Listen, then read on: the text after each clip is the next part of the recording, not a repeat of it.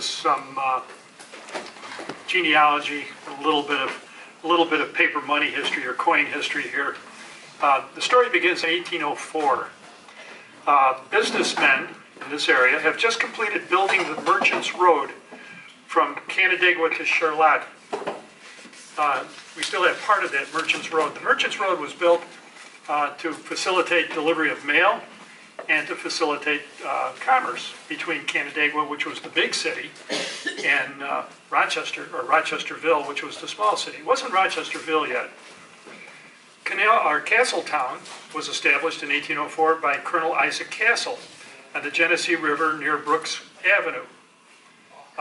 Oliver Culver was purchasing goods at Tryon near Irondequoit Bay and shipping them to Cleveland and making a killing. We see all these names, or we hear all these names in local history around here. When you're driving down 590, the expressway, you see Tryon or Tryon Park. In New England, in 1804, just outside of Boston, Darius Perrin was born. And that's who we're going to focus in on. Hatter, hangman, postmaster, and banker. His parents would soon move to what became Rochester. He was a distant cousin of the founder of Perrinton. So you probably have heard that name, Perrinton. I went to the Perrinton Historical Society and they said, we don't know anything about this guy. We don't even have a photo of him or a picture of him. Well, anyway, at age 16, Darius was apprenticed to Arthur J. Colvin. Colvin was Rochester's first hatter. The town in 1820 was only 3 years old, but it had nearly 2,000 people. All men wore hats, some of them made from beaver fur felt. That's hard to say, beaver fur felt. But he was a hatter, and everybody wore a hat. Now, by 1825, Perrin learned his trade well enough that as a 21-year-old man, he went into the hat business with John Hayes. This was the same year the Erie Canal opened in Rochesterville, and the population jumped to 5,273. Rochester was a real boom town, and some people say it was the first boom town in America. 5 years later, in 1830, Perrin became Monroe County's under-sheriff. In 1838, one of his duties was that of hangman. If you go to Lyons and see the jail in Lyons, the old historic jail in Lyons, you'll see where they hanged people, and it's still there, the gallows. It's long gone in Rochester. Well, anyway, his job was the hanging sheriff, under-sheriff.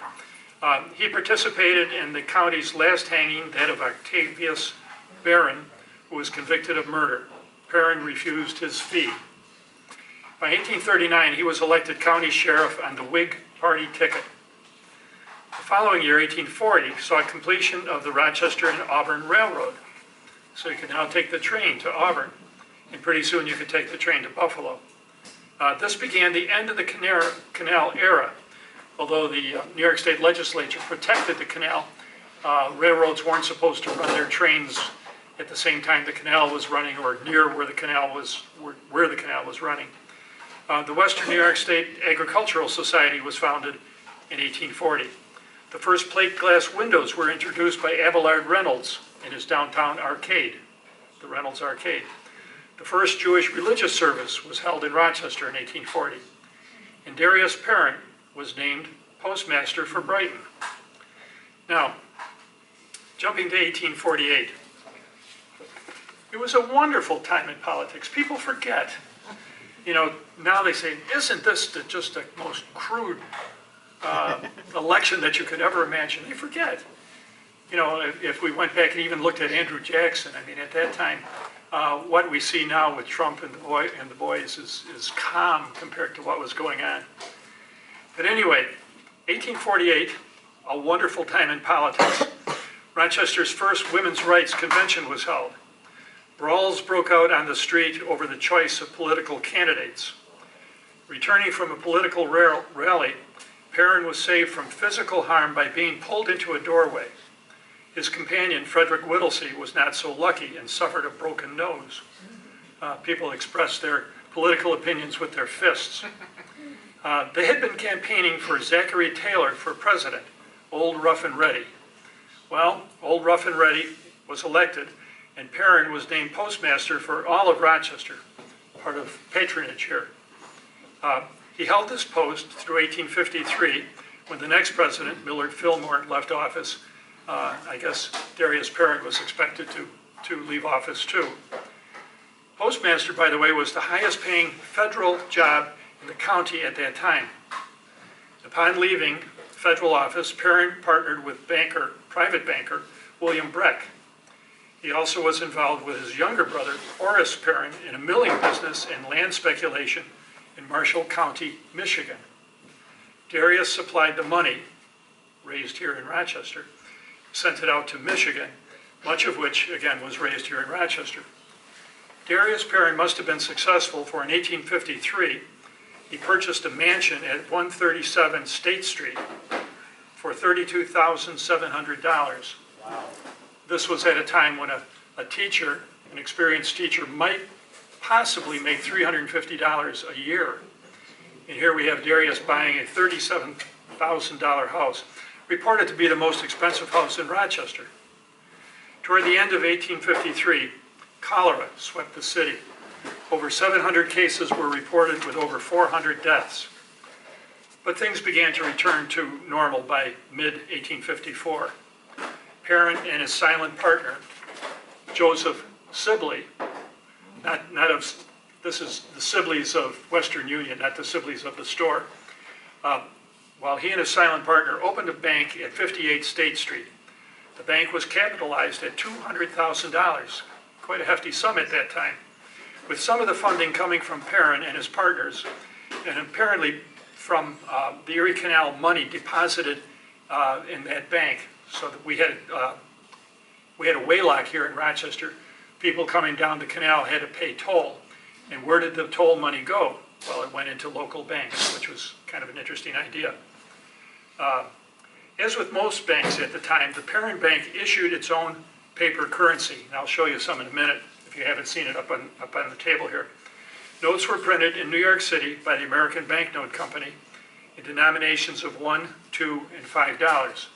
Again, $5 was perhaps at this time an average weekly salary.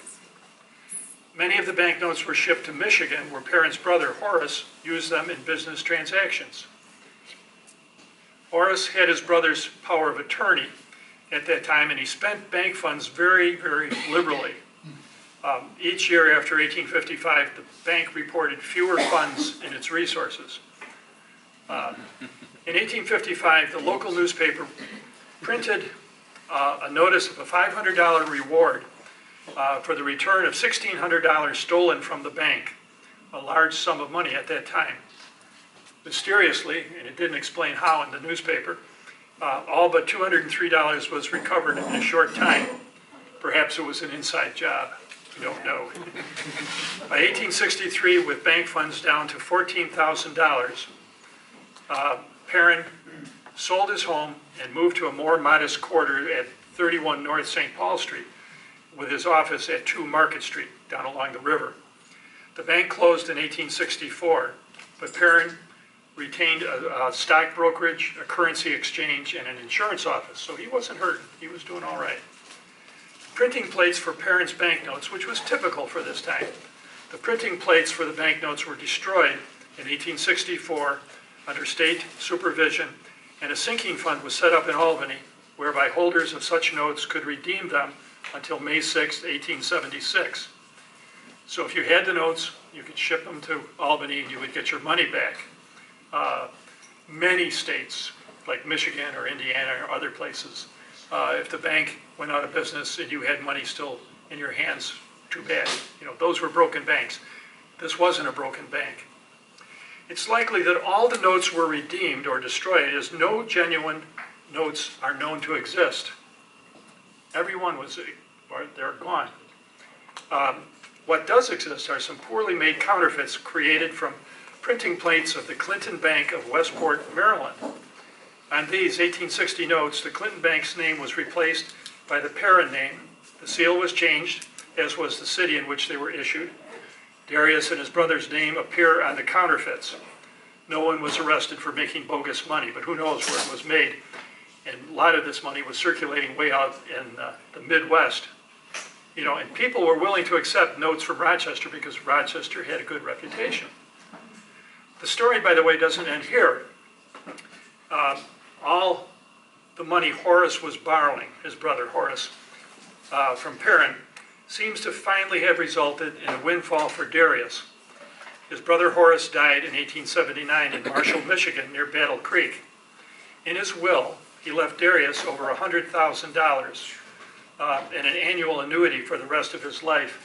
He and each of his family got $800 a year as part of this annuity. Darius' family members also received the annuity. Horace's estate eventually was settled for $800,000.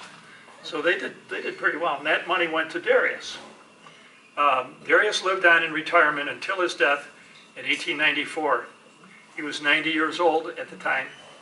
He had a pretty full life. Let me show you what his notes looked like. First of all,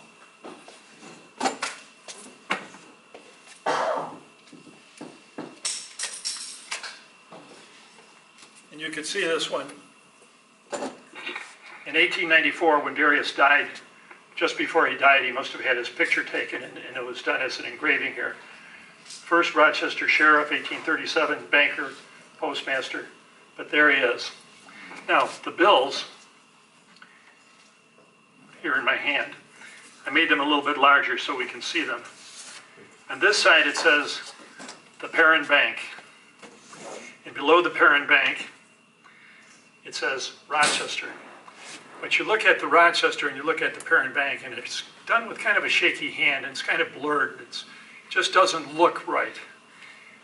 Over here, they changed the seal to something that's kind of illegible, and I don't know who this person is. He shows up on a lot of early money. And we have Horace and Darius signing it. We see the Auburn Railroad going through here, and we see a tunnel with the railroad going through it. Now this is the Darius Perrin bank note, counterfeit.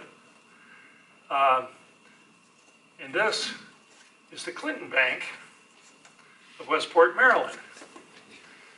Looks very similar. Now apparently, when this bank went out of business, they did not destroy their printing plates.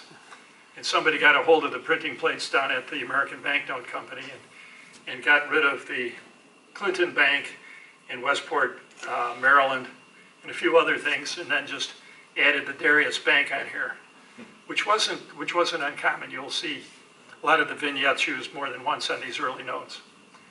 And with that, we say goodbye. And when you drive through Perrin, think of his cousin. Okay.